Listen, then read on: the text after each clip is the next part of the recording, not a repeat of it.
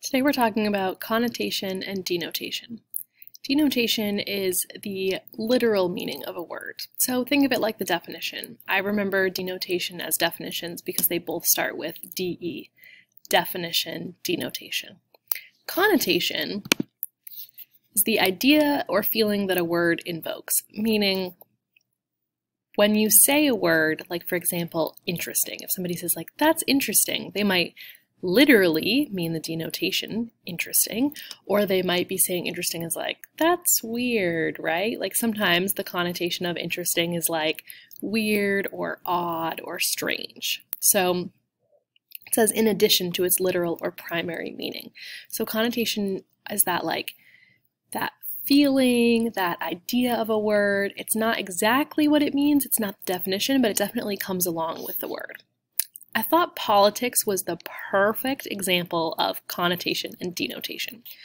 So I'm going to tell you about the connotation, what some of you think politics means, or what comes up for you when you think about politics, and then we'll talk about the literal meaning, the denotation.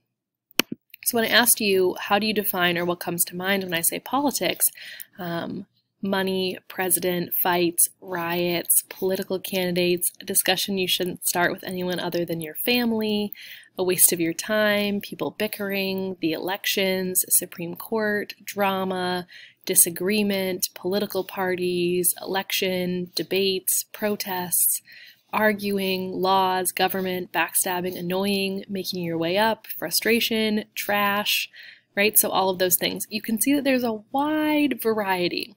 And certainly a lot of those are connotations. So the denotation, the literal meaning of politics, is talking about the way that our government runs, right?